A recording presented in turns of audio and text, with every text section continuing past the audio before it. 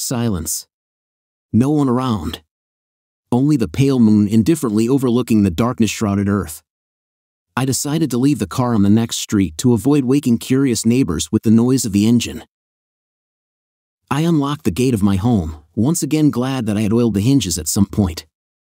Turning the handle, I found myself on a tiled path leading to the front porch. Good thing it wasn't gravel, otherwise my steps would have been heard from a mile away. Like a ninja, I reached the entrance noiselessly. I quickly disabled the alarm and inserted the key into the lock. The lock clicked softly, and I found myself in the spacious hall. It was cooler in the house than outside. Vera probably turned on the air conditioner for the night. I looked around. No one. The ticking of the antique wall clock was clearly audible. I headed for the staircase leading to the second floor. Slowly, so as not to creak the steps, I ascended. The moonlight barely lit the corridor, making it pitch dark. I immediately noticed a thin strip of light barely breaking through the slightly ajar bedroom door. I approached the door and listened. Someone snoring was audible from inside. Hardly during the time I was away did my Vera take up this masculine habit. So, besides Vera, there was someone else in there. I carefully opened the door. It creaked softly, and a delightful scene unfolded before me. I was even touched. A naked shepherdess and shepherd slept, tightly embracing in our marital bed. Rural pastoral. They were like a painting. I would have painted it if it weren't for my wife Vera in the role of the shepherdess and some loudly snoring hairy monster in the role of the shepherd. My wife had laid her tousled head on the lover's chest, covered in curly fur, and seemed to be having some wonderful dream.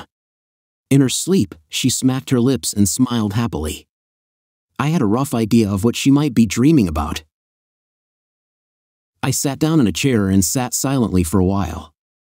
Then I shook my head and approached the bed. I transferred the gun to my left hand and gently scratched the hairy monkey's chest with my right. The curly lover slowly opened his eyes and blinked. Surprise! As he started to rise, ruthlessly dropping my wife's head from his chest, I punched him hard in the jaw. The lover of other men's wives groaned and lost consciousness. What did you expect, a knockout? Vera woke up from his careless movement. For a while, she couldn't understand what was happening, then terror appeared in her eyes. George, it's not what you think. She stammered. How banal. She must have read too many women's romance novels. Interesting, what should I think, catching you in our bed with a hairy, stinky man? I sneered, and Vera shivered at my smirk. What, did you trip and accidentally fall on his soap? Or something else? Then tell me, what? But my Vera was silent. She couldn't come up with a convincing excuse. I sighed sympathetically. Poor girl. Judging by his appearance, her hairy bastard resembled a watermelon vendor from the Central Market. A guest from the sunny South. Yes, Vera had fallen far. Couldn't find someone more decent. Or was so desperate that she didn't care who she brought to bed. She brought the first one she found. She should have been a young maiden, seeing a man's core for the first time and melting with desire. But no! A family mother, who had been through many life hardships with me, a 34-year-old woman.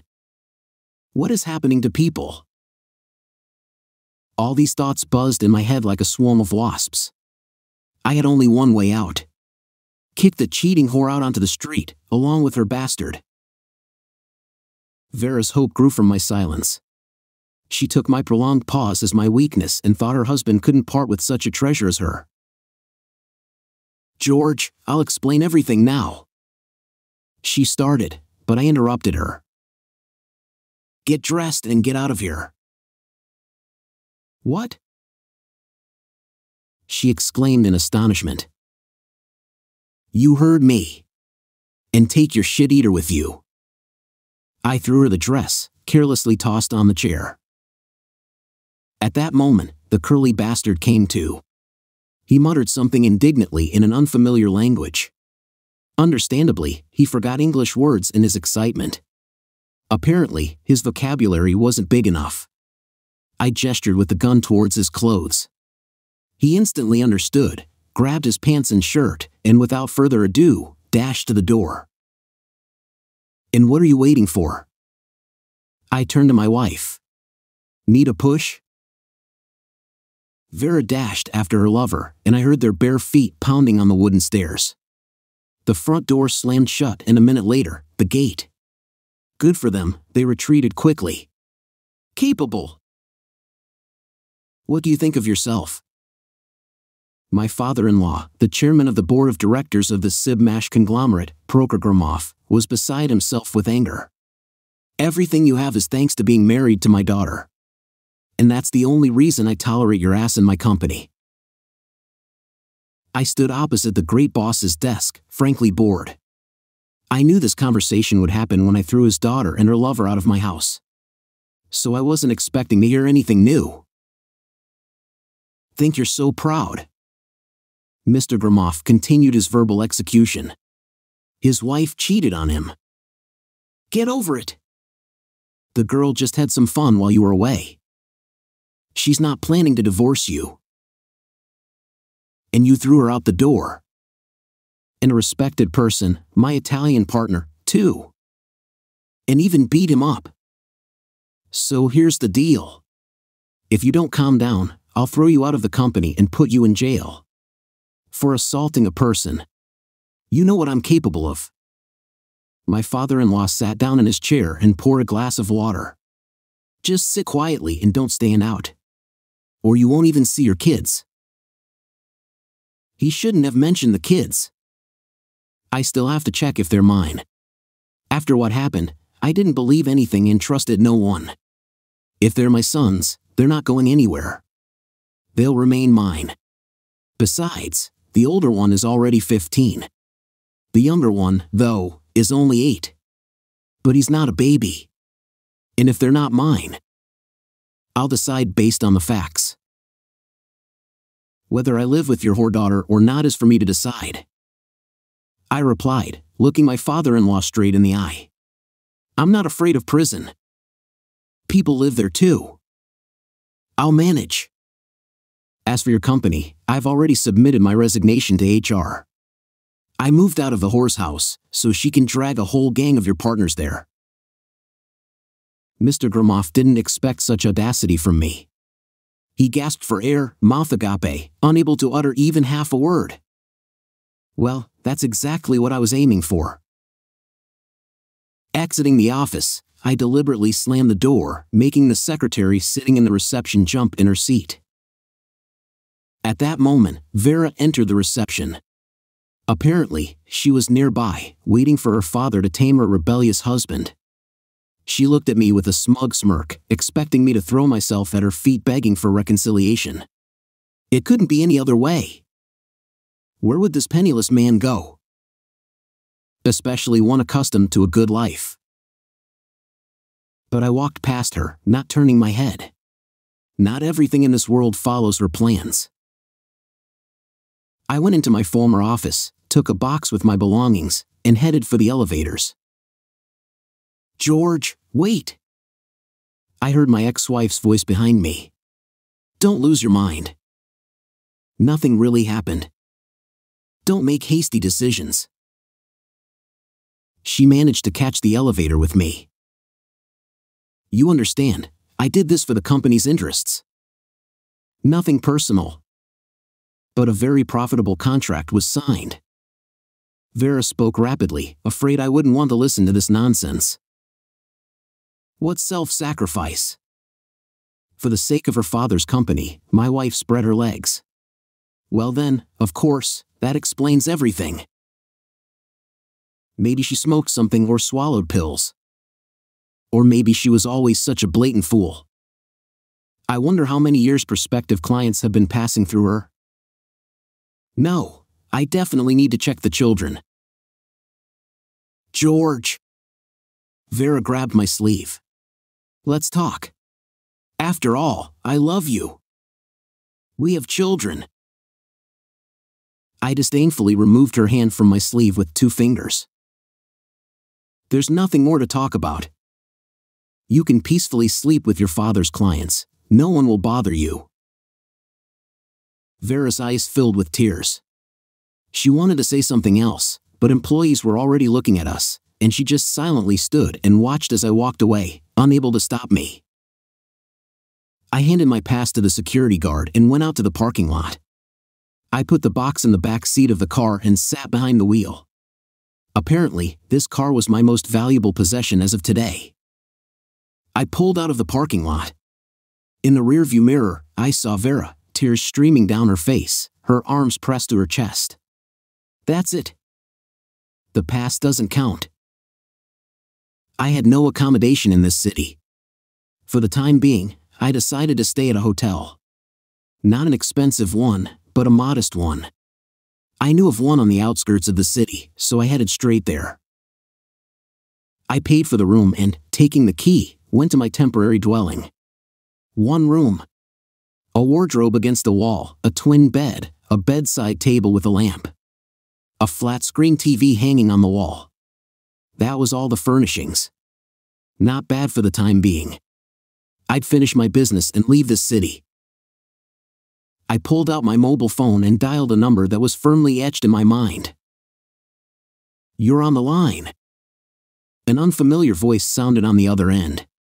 But it didn't faze me. "I'm calling about a job. Uncle Maxim said I could call this number." I tried to speak evenly, not revealing any emotions. "One moment." There was a pause on the other end. Then a male voice said, "Unfortunately, we have nothing to offer you at the moment. We already hired someone in June. But just in case, send us your resume." The call ended. I turned on my laptop and entered the search engine the password the unknown interlocutor had told me. On the closed website, there was information for me. "So, welcome back, ZDAN." I managed to sleep until 8 o'clock. I was woken by loud knocking at the door. That's how plumbers, police, and cheated husbands knock. Yawning, I opened the flimsy door. "Mr. Lehman? You were arrested for assaulting Mr. Leonelli. Do you have any weapons with you?" The senior capture team member was practically burning holes through me with his gaze. "Of course, I do." I pulled out a blued Walther from my jacket pocket and handed it to the policeman. You should have seen how the lieutenant's eyes gleamed hungrily. "Do you have a permit for this weapon?" "Why?" "It's just a souvenir, a lighter. Friends gave it to me." The policeman immediately deflated and nodded to his partner. The sleepy sergeant quickly handcuffed me and led me to the car. My father-in-law, as always, kept his promises. I was put in a cell and left alone for some time. I rolled up my jacket, placed it under my head, and lay down on the hard bench. Prison is prison, but a little sleep doesn't hurt. The cell door clanged open again. "George." "Hello." The impressive man with noble gray at his temples carefully examined me. "Are you all right? I hope the investigator hasn't spoken to you yet." "Not yet, Solomon Markovich." I draped my jacket over my shoulders and shook hands with my lawyer. The disheveled police escort took us to the investigator. What followed was a matter of technique. Solomon Markovich quickly explained to the investigator that everything was not as the victim's statement suggested. On the contrary, I was defending myself against an unknown citizen who had broken into my house with criminal intent. In self-defense, I struck this citizen in the jaw. I didn't know that he was invited by my wife for sexual pleasures. The investigator pretended to believe the lawyer and released me under a restriction not to leave the area. 2 hours had passed since my arrest. "Well done, Solomon, top-notch work." Having said goodbye to my lawyer, I headed to a cafe. I hadn't had time for breakfast in the morning. The day promised to be challenging, and I needed to fuel up. This cafe was hard to miss. From afar, its name stood out in big, glowing letters, even in daylight. All the windows facing the street were draped with camouflage net curtains. The heavy door, reinforced with steel strips, made it clear that entering meant stepping into another world, a world of tough men and tasty food. Yes, the Wild Duck Cafe knew how to surprise. I curiously surveyed the interior of the dining hall. On the walls, framed and under glass, hung time-worn electric guitars, illuminated on both sides by soft fluorescent lights.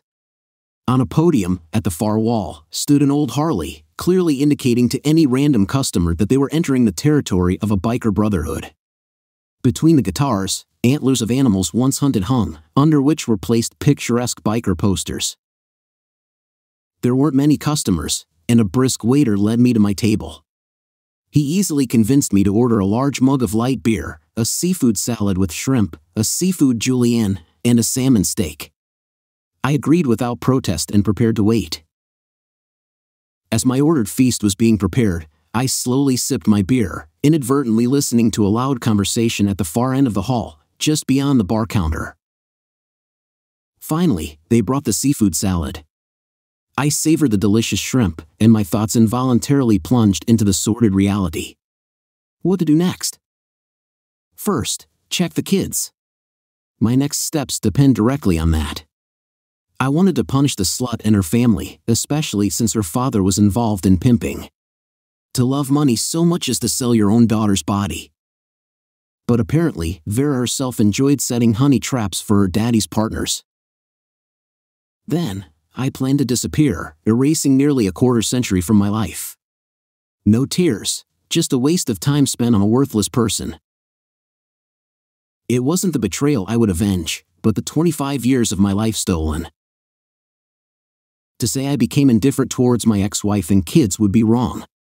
My heart constantly ached, and my mind was tormented by one question: how can someone be such a vile bitch? To confess love to me while simultaneously sleeping with other men. Or is this normal for the current times when the word faithfulness only elicits ironic laughter? As Vera said, nothing personal, just work. Just, Dad asked. A husband is not a wall, he will move. That's how cheating wives console their conscience, right? The noise at the bar counter distracted me from my sad thoughts. Either the conversationalists disagreed on the quality of the beer, or someone's face seemed insufficiently attractive to someone, but a brawl was clearly brewing. Senseless and merciless, as they say. Out of the corner of my eye, I saw two bouncers appear from behind the doors, ready to intervene at any moment and restore order, understanding that this ruckus wouldn't end simply. Several casual customers got up and quickly left the establishment, seemingly aware of how it might end. I continued to enjoy my salad and awaited the julienne. Finally, the tension erupted. The sound of a dull thud resonated, and someone's body, clad in a leather vest, flew headfirst down the aisle. The sound of breaking glass followed. Clearly, the bottle rose was in play. Someone screamed, likely a woman. A table toppled over. The excitement was picking up. The bouncers intervened. One of the fight participants crashed into my table. I barely managed to jump back, still holding my plate of seafood salad. While the poor guy tried to get up, clinging to the table legs, an empty bottle hit his head. He twitched and went still. Peripheral vision allowed me to see an assailant rushing at me, clearly intending to harm me. I was about to be sucked into the bloody whirlpool of the fight. All right, at least I'd let off some steam. Not waiting for the blow, I tripped the charging idiot and hit him in the back of the head as he fell. One down. I scanned the battlefield, noting the lying bouncers. Only the guy with the bottle rose was a real threat. I jumped onto the bar counter and kicked the opponent in the head with the tip of my boot. The bottle fragment fell from his hand. A woman, probably caught in this whirlwind of unbridled fun, even shrieked. I leaped, knocking out another biker midair. Only one left. I wasn't sure if he was right or wrong, but I quickly struck his throat, sending him to the floor. That seemed to be it. Indeed, I felt lighter. Blood, that's what I'd been missing since yesterday. Time to get out of here. I patted the pockets of the last victim and pulled out the motorcycle keys. Then I handed some money and a tip to the approaching waiter. I quickly walked to the parking lot and saw 3 bikes parked near the curb. I randomly inserted the keys into the ignition of the nearest one. A second later, the engine rumbled, and I was already shifting gears. Yes, God loves drunks and cuckolds. Suddenly, I felt someone sit behind me and wrap their arms around my torso. "I'm with you," a female voice shouted right into my ear. A dose of adrenaline did calm my nerves a bit and slightly dulled the pain in my heart. I sped down the middle of the street, ignoring the honking of irritated drivers. After a couple of kilometers of motorcycle slalom, I turned into an alley. I rode about 200 meters and slowed down by the curb. "Well, we've arrived," I said to the passenger, whose face I hadn't yet seen. Most likely, the offended biker had already reported the theft of his steel steed and a capture plan was already in effect. I turned around. Cornflower blue eyes of a young blonde met mine. Her short dress had ridden up, revealing gorgeous tanned legs. I stared at her for a while, trying to say something. Then I just waved my hand and quickly headed towards the nearest alley. "Sir!" A husky female voice caught up to me. "What about me?" Her tone was such that I couldn't just leave her alone. "Hurry up!" I turned to the blonde as I walked. As she got off the bike, her leg lifted over the seat, displaying light blue panties tightly hugging her firm buttocks. "Matches your eyes." A wild thought flashed through my mind.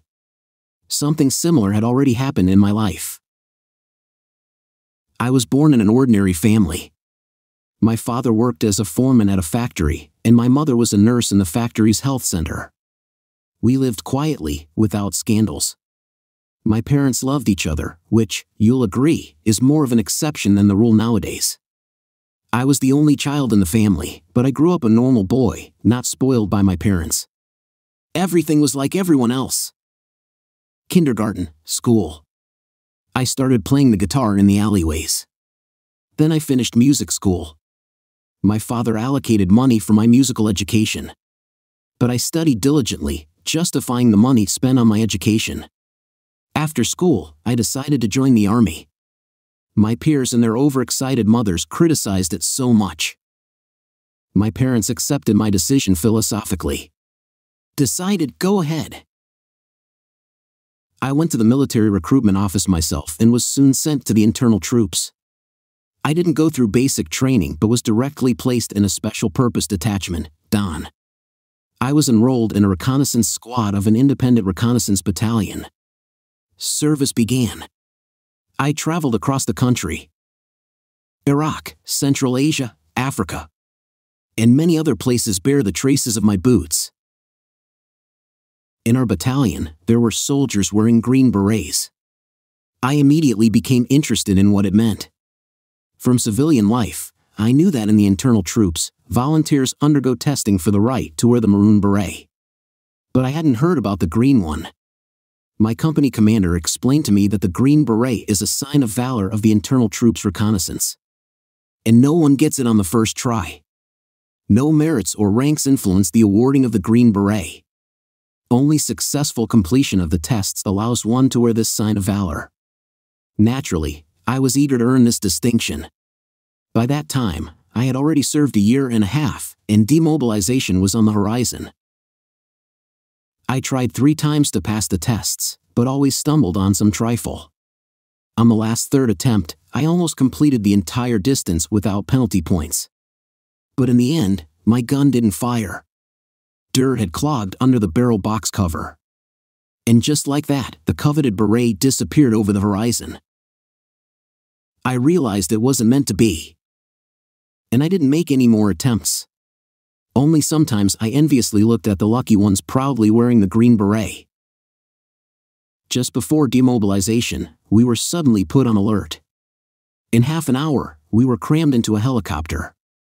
Another hot spot flared up. The helicopter hadn't even landed when we were shot at. An anti-aircraft missile hit the side of the descending helicopter. A wave of fire engulfed everyone. The remains of the helicopter and people were scattered for hundreds of meters. Only the commander and I survived. How and why, I don't know. When I came to, there was a ringing silence. I moved my arms and legs. Seemed intact. I grabbed my gun and cocked it. It works. Decided to get out. I had an idea of which direction to go. The sound of a car engine reached me. Time to leave. But as I was about to climb out of the crater, I heard a groan. I don't know why, but I decided to check who it was. It was the commander. I clearly understood that I couldn't get out with the wounded. So, I spat on the commander and decided to crawl to a low forest growing on the slope. I had almost reached the bushes when, by someone's higher will, I turned back, picked up the groaning commander, and with all my strength dragged him to the life-saving plantation. 2 days later, we reached our own. The commander survived. When I visited him in the hospital, he quietly said to me, "I thought you had left me." I blushed with shame. After all, it was true. I honestly told everything to the military investigator, hiding nothing, including my shameful cowardice. The elderly major listened attentively and had me sign the interrogation protocol. 2 weeks later, I received an order for my demobilization. We were lined up on the parade ground to say goodbye to the regiment's flag. The ritual was almost over when the division commander's jeep arrived. My name was called out, and I thought it was the disciplinary battalion for my cowardice and fear. But unexpectedly, the division commander hugged me and quietly said, "Thank you, son." Out of the car stepped a major, the chairman of the Green Berets Council. A few seconds later, the coveted sign of military valor was in my hands. I knelt on one knee, kissed the woolen fabric, and shouted loudly, "I serve the Special Forces." At the train station, my company commander found me. He hugged me goodbye and handed me a small bundle. "This is from the commander. A keepsake." We said goodbye, and I jumped onto the already moving train car. I stuffed the bundle into my duffel bag. There was no opportunity to look at the gift. The whole journey, my comrades and I consumed an incredible amount of alcohol. Then we started a fight with paratroopers, arguing about who was tougher. Later, we made peace and became friends. A day later, I stepped onto the platform at the station in my hometown. My parents had prepared a meal. My mother was tearful with happiness, and my father was proud of his son. The three of us sat down, talked about my future plans. In the end, my father said, "You've changed, son. You've become completely grown up." In his mouth, it sounded like praise. In the evening, I unwrapped the commander's gift. It was an antique dagger in wooden sheath. When I pulled out the straight double-edged blade, it gleamed menacingly in the light of the table lamp. The white bone handle fit comfortably in my hand, resting against the forward curved guard. It was immediately clear that this was a very expensive antique piece. I wondered how it had come into the commander's possession. I didn't boast about the unusual gift to my parents, but hid it more securely in the drawer of my writing desk. There, I also placed the coveted green beret. I decided to go to the factory and at the same time began preparing to enter the technical university in the regional center. Time flew by unnoticed, and soon, along with other applicants, I began taking entrance exams. Everything went well, and I was enrolled in the first year of the mechanical faculty. I was given a dormitory room, and I began studying. I didn't have any close friends, just acquaintances. Many of my faculty peers were children of high-ranking parents in various firms and companies. They didn't care much about studying, their futures were bright and clear. I perfectly understood that my ceiling at the factory was a foreman, or at most, a workshop head. So, I didn't have high hopes for the future but studied well. My brain was yearning for knowledge. Early autumn was setting in. It was warm, and it seemed like summer wasn't ready to give up. Not a single yellow leaf on the trees. But the air distinctly smelled of impending prolonged rains and cold. I had just entered my 4th year and had recently returned from an internship. There was 1 more year of studies and a diploma defense ahead. Just a little more until the first step in my adult life. On a Saturday evening, I decided to sit in a restaurant. Sunday was ahead, so I could afford a glass of cold vodka and a beer. Near my dormitory, on the ground floor of an old building, was a restaurant with the evocative name Mongol. A rectangular sign on a sheet of iron hung on chains attached to 2 iron posts. The restaurant's name was intricately written on the sign, with a Mongol underneath, appetizingly showcasing skewers of meat. I entered the hall and took a corner table. I sat with my back to the wall, able to control almost the entire hall, including the entrance door. Military personality deformation only fades over the years. I ordered a portion of shashlik and fries from the approaching waiter. As I waited for my order, I leisurely savored vodka, chasing it with cold beer. My only concern was whether to stop there or order more. Finally, I convinced my conscience and settled on the former. Not far from me, at the next table, sat a pretty girl sipping a cocktail through a straw. When I sat down, she gave me an evaluative look, the kind women give to unfamiliar men when they're free and searching. Apparently, I didn't fit her criteria for a lover, and she indifferently turned away. I agreed with her assessment. Cheap jeans, a stretched-out tank top, and old sneakers. A nerd, not a nerd, but clearly a life loser. Not the type for young girls. I was finishing my vodka when I heard almost at my ear, "Girl, hey girl." I turned my head and grimaced in annoyance. At the neighboring table stood 3 guys, classic Zidgets. They were smiling broadly, flashing a whole exhibition of gold teeth, rings, and chains in the light of the chandeliers. Aye. Such a beautiful girl shouldn't sit alone. Look, our car dash. One of the guys nodded towards a Mercedes parked outside. Let's go for a ride. The girl was silent, not knowing how to respond to the assertive Zidgets. Ah, I get it. You're proud, right? The Zidget pulled out a wad of crumpled dollars from his pocket. Don't worry, we'll pay, whatever you ask. He grabbed the girl by the hand and, ignoring her weak attempts to free herself, dragged her towards the exit. The waiters and the respectable clientele pretended nothing was happening. I gestured for the waitress and ordered more vodka and beer, inquiring about the shashlik I had ordered earlier. Then I wiped my lips with a napkin and went outside. The amorous Zidgets had almost dragged the girl into the car. She was crying loudly, still hoping someone would come to her aid. I tapped the fidgety macho on the shoulder. He turned around, annoyed. I silently hit him with the knuckles of my fingers right between the eyes. A great move if done correctly. The Zidget silently collapsed right under the wheels of the car. The second assailant let go of the girl and stared at me in surprise, alternating his gaze between me and his fallen accomplice. Then, deciding something for himself, he tried to punch me in the face. But his hand missed, and as I moved to the right, I landed a side blow to his jaw. No second hit was needed. He staggered for a while, then tripped and fell face down on the asphalt. It's all good, boss. The third guy approached me. Sorry, we got it wrong. I swear on my mother. We didn't know she was your woman. We'll leave now. I disdainfully looked at the walking jewelry store and extended my hand to the girl.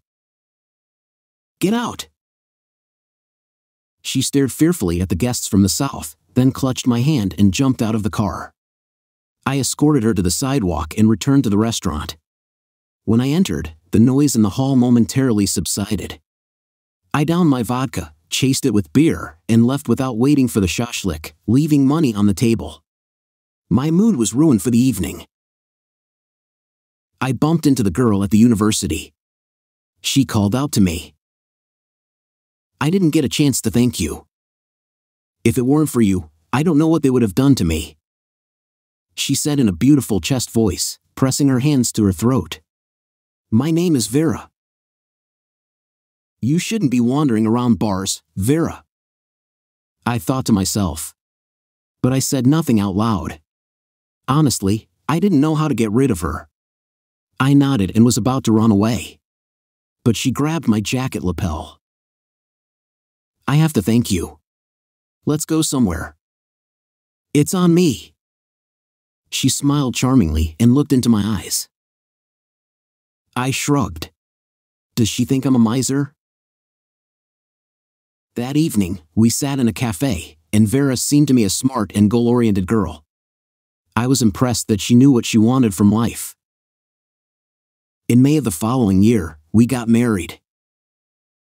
Vera's father, by that time at the very top of the executive pyramid, had arranged a position for me in his company.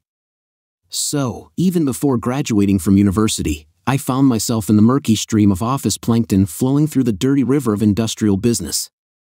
I took the chair of the deputy head of the technological department, with one, but very responsible duty to please the daughter of the general director to the best of my ability. Which I did with all the proletarian hatred in the first few years. Then, a son was born, and 7 years later, a second one. Vera was surrounded by nannies and relatives. The children were constantly with their grandmother and grandfather. My parents were reluctantly allowed to see the throne heirs. After my mother saw her eldest grandson, she looked at me strangely but said nothing. And I didn't bother to ask why. There was no time. I was oblivious to everything around me, my head spinning from love for my wife. Meanwhile, time relentlessly moved forward. 8 years later, our second son was born. My happiness knew no bounds. A wonderful, loving wife, 2 sons. All that was left was to build a house. A year later, we had a house. All this time, I worked in her father's company. True, I didn't climb the corporate ladder, but I wasn't too bothered. There was enough money. My father-in-law constantly threw a decent sum for the grandchildren and daughter. Vera was always bustling around the top. I didn't even know what position she held in her father's company. Now, finally, I do. But she was always present at meetings, contract signings, and corporate events. Speaking of corporate events, in the first years of our marriage, Vera constantly dragged me to various events organized by the company's management.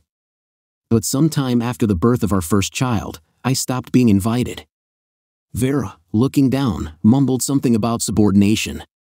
That corporate events are only for the management and prospective clients. And since I don't hold any significant position in the company yet, therefore, you get it. It took living with this whore for 16 years to realize that something was not right. The smirks of colleagues, the contempt in the eyes of my eldest son, the overt disregard from my wife. All this eventually led me to the thought that I was not living my life but existing according to someone else's script. I got in touch with a former comrade in arms with whom I had maintained close contact and asked for help. 2 weeks later, I knew a lot. I had video and audio recordings of Vera's love meetings, especially during my increasingly frequent business trips. She shamelessly brought another man home and had fun with him in her marital bed. Thankfully, the children almost always lived at her father's house. When it became clear that it was time to radically change my life, I came home late at night and caught my wife red-handed. I just couldn't understand one thing. Why did Vera need me? She never seemed to love me. Then why doesn't she divorce me? Why does my father-in-law, instead of having long thrown me out of the company, conduct soul-saving conversations? There's only one conclusion: I am needed by them. But for what? I woke up to the ringing of the phone. For a while, I lay there, listening to its annoying screeching, hoping it would stop on its own. But the phone kept ringing, as if hinting that some jerk on the other end knew perfectly well I was home. Finally, I couldn't stand it anymore and answered the call. George? The caller's voice was unfamiliar to me. I looked at the screen. But my eyes were met with the succinct message, "Number hidden." Yes, who am I speaking with? I croaked sleepily into the phone. We have good news for you, the phone crackled, ignoring my question. A vacancy has unexpectedly opened up, and we've sent all the necessary information to your site. Have a good day." The caller hung up. I silently stared at the mobile phone for a while, then carefully placed it on the nightstand. I went to the table and turned on the computer. On my website, there was brief information about the upcoming job and contact numbers for inquiries. I was about to dial the number, but something held me back.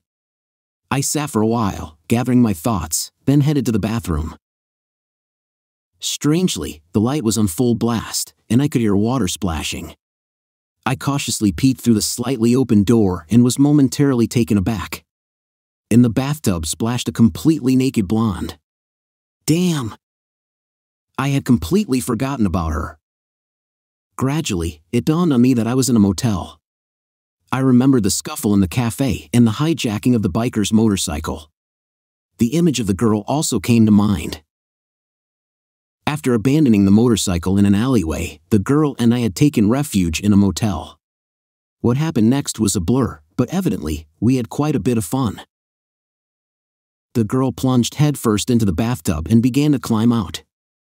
She saw me clearly but paid no attention. "Wipe my back." The girl handed me a crumpled towel.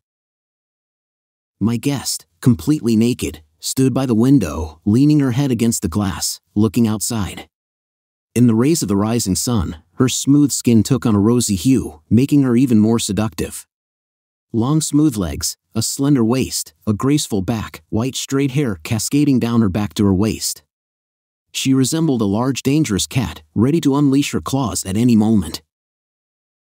I stood next to her, admiring the sunrise, then wrapped my arms around her waist and gently kissed her neck, nudging her towards the bed. It was time to finish what we started. I had a lot of free time now. Apparently, so did the girl. After everything was over, we lay entwined for a long time. Finally, the girl pulled away and looked me in the eye. "Who are you?" The question was so unexpected that I flinched. "What do you mean? What do you do? How do you make a living?" A slight smile touched her lips. "I'm not earning anything now. I quit yesterday." The events of the previous day invaded my mind again. "By the way, my name is Olga." The guest tilted her head slightly. "George." I introduced myself in turn. Finally, we got acquainted. Although, as they say, a bed is not a reason for acquaintance. Olga stretched and slipped out from under the blanket. "I have to go," she said, dressing. Where to, she didn't specify. And I didn't ask. A no-strings-attached acquaintance. Just for one night.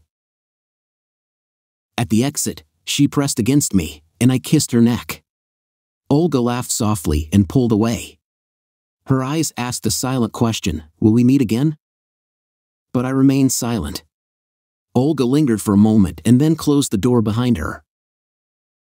I stood under the contrast shower for a long time, trying to put my body and nervous system in order. The water washed away the sweat, but it didn't bring the expected freshness. I rubbed myself with a rough waffle towel and decided to shave. The realization of the inevitability of this unpleasant procedure immediately spoiled my mood. The razor blade slid over my cheeks like a skier on a slalom course, leaving a clean trail in the soapy foam. Finally, small flakes of white foam remained on my face, and I washed them off with water. From the mirror, a not-yet-old man looked back at me, but with graying temples. I splashed some Arabian cologne on myself and went to the small kitchen. I poured some sunflower oil onto a heated skillet and dropped 2 eggs onto its hot surface. I poured boiling water into a large cup and added 2 spoons of instant coffee. A royal breakfast. To somewhat improve my sour mood, I pressed the button on the cassette player. Despite its obvious vintage, my Hitachi delighted me with good music. I ate while enjoying the sounds of Gary Moore's guitar. A few minutes later, I put on a silver dog tag necklace and stepped into a new day. My first stop was the court, where I wrote an application for divorce. I didn't seek a lawyer, rightly believing I could handle it myself. A rather young woman, who was making eyes at me the whole time I was in the court's office, accepted my application. For half an hour, I sat at the table writing the divorce application. A secretary named Ilona stood next to me, pressing her right thigh against my left side. She periodically leaned over to point out the places I needed to sign. Out of the corner of my eye, I could see she was not just a gorgeous blonde but also possessed a delightful bust, which stood out beautifully against her blouse. She also exuded the scent of expensive perfume, which swirled around my head, stirring sinful thoughts. Additionally, she massaged my left side with her body, further complicating the situation. Finally, everything was written and signed. I took a copy of the application and bid farewell to the hospitable young woman. In Ilona's eyes, I saw regret, or perhaps it was just my imagination. They asked me to wait in the corridor, and within half an hour, I knew the date of the first court hearing. Everything seemed fine, but I couldn't shake the feeling that my father-in-law and wife wouldn't let me go so easily. After dealing with family matters, I headed to the Forensic Medical Examination Bureau. I needed to resolve the issue of my paternity. I had been a father in every sense to my children for almost 16 years. The thought that the children might not be mine caused my stomach to clench in agony. I submitted the necessary samples. In the car, I had plastic cups from which I had given my boys drinks when we went out into nature. They were even labeled. My hands were shaking as I handed over these cups for examination. They promised not to delay and provide the results within 10 days, just before the start of the first divorce court session. It was past noon when I pulled up to a well-maintained two-story mansion located in the old part of the city. On the first floor was an art gallery with an expensive and dignified appearance, as befits a place where high art is stored. I entered a small hall adorned with paintings of various sizes and bronze and marble sculptures. I'm no art expert, but I immediately understood that the masterpieces surrounding me were worth a lot of money. "Hello!" A young woman emerged from behind a large sculpture, smiling cheerfully. "Are you looking for something exclusive, or would you like to browse first?" "I would like to see Maxim Anatolievich," I said very politely. The girl's smile grew even brighter. She gestured invitingly with her hand, and soon I was standing at the threshold of a cozy office. A deep antique armchair, a large oak desk on carved legs. On it, a large antique lamp with a painted glass shade. Several paintings on the walls, a sofa, and a large bookcase made of dark wood in the corner. I noted to myself the convenient location of the office, which had an exit to the adjacent street, offering certain advantages in a critical situation. "Please, come in." A pleasant male voice sounded behind me.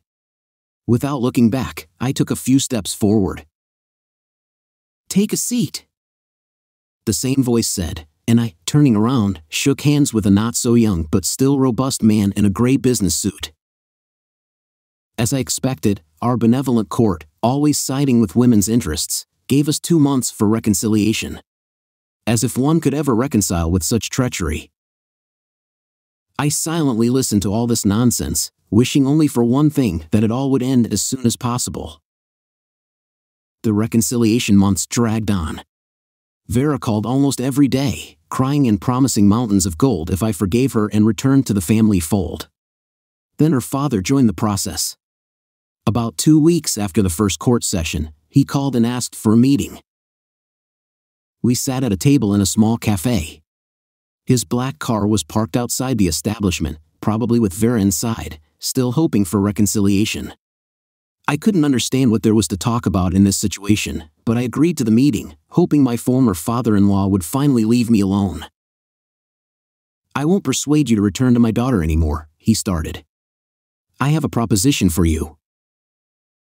He chewed his lips, gearing up for the conversation. "Vera is still young, very young. She can start her life over. So she slipped up. It happens." He paused and continued. "She can still marry and have a happy family. Your marriage will be a lesson for her. I'm willing to pay you good money if you promise not to disclose the reasons for the divorce. Just say you had irreconcilable differences. It happens. He paused again, lighting a cigarette. I have a promising business partner who could be a good husband for my daughter and a father to her children. He grimaced at these words. What do you say? Am I to understand the children aren't mine? I chuckled. Did you know this from the start? Proker averted his gaze. The one thing I don't understand is how you could turn your own daughter into an office whore. I continued. Saving money? Silence fell. Then the father-in-law wrote a 5-digit number on a napkin. Will this amount satisfy you? He pushed his writing towards me. I glanced at it. A handsome sum for silence. I think, Proker, you've got the wrong impression of me. I pushed the note back. I only want a divorce, and the rest are your family problems. I don't need your money. I won't blab about my divorce. So let your daughter sleep peacefully. This phrase sounded ambiguous. That's not all. You must leave the city. Go wherever you want, just far away. It's a flimsy, but at least some, guarantee of your silence. He stubbed out his cigarette and looked at me intently.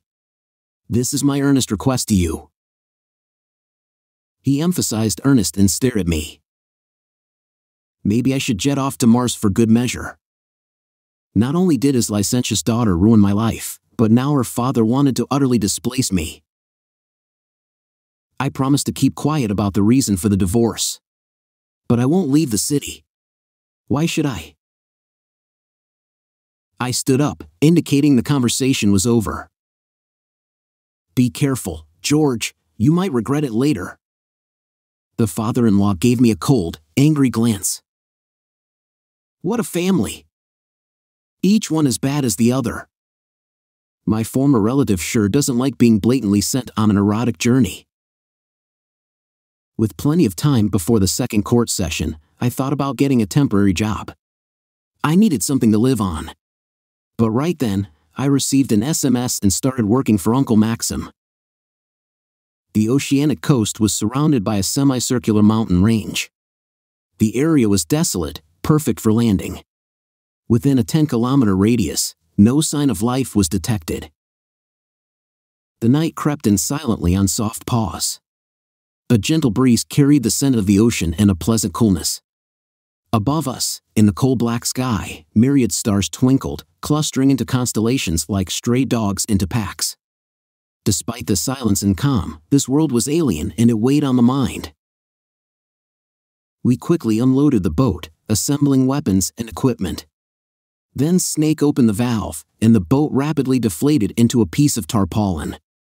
We hid it in a small grotto, invisible from the shore. Unlikely as it was for anyone to search for us, it's better to be safe than sorry.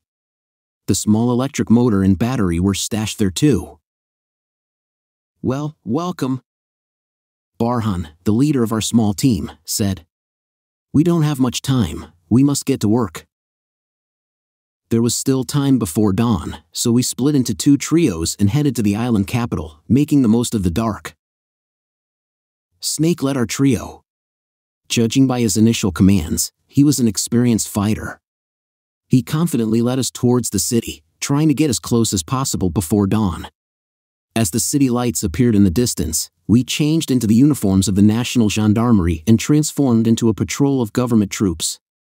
Without hiding, we slowly moved along the highway, keenly observing the surroundings. The plan was insanely simple. We were to capture the presidential palace and force the island's leader to resign. The new palace master was to seek help from neighbors, who were to provide immediate assistance.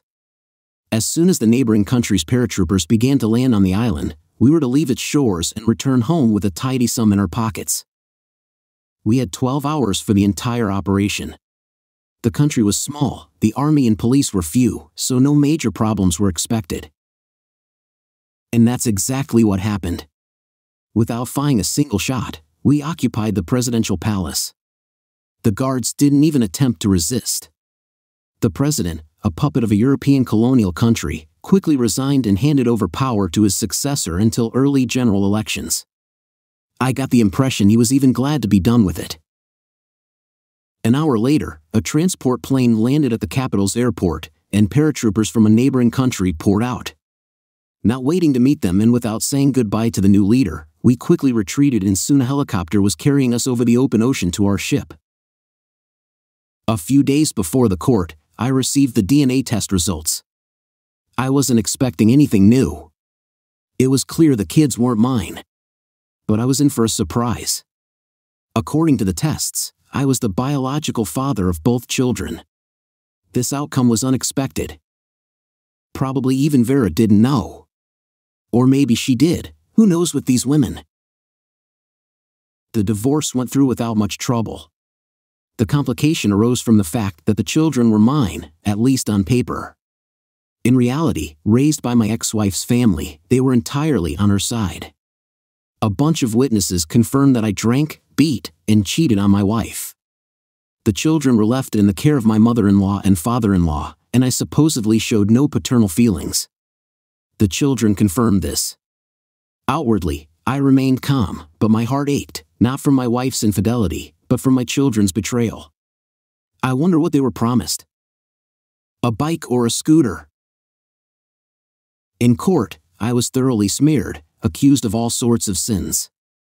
Even those I had considered friends, or at least good acquaintances, who I had helped in their time of need, joined in. The trial resembled a well-directed play, where everyone knew their part and recited the scripted lines on cue. The accusation of infidelity was particularly ironic. Apparently, I often went on long business trips because I had a mistress, or several.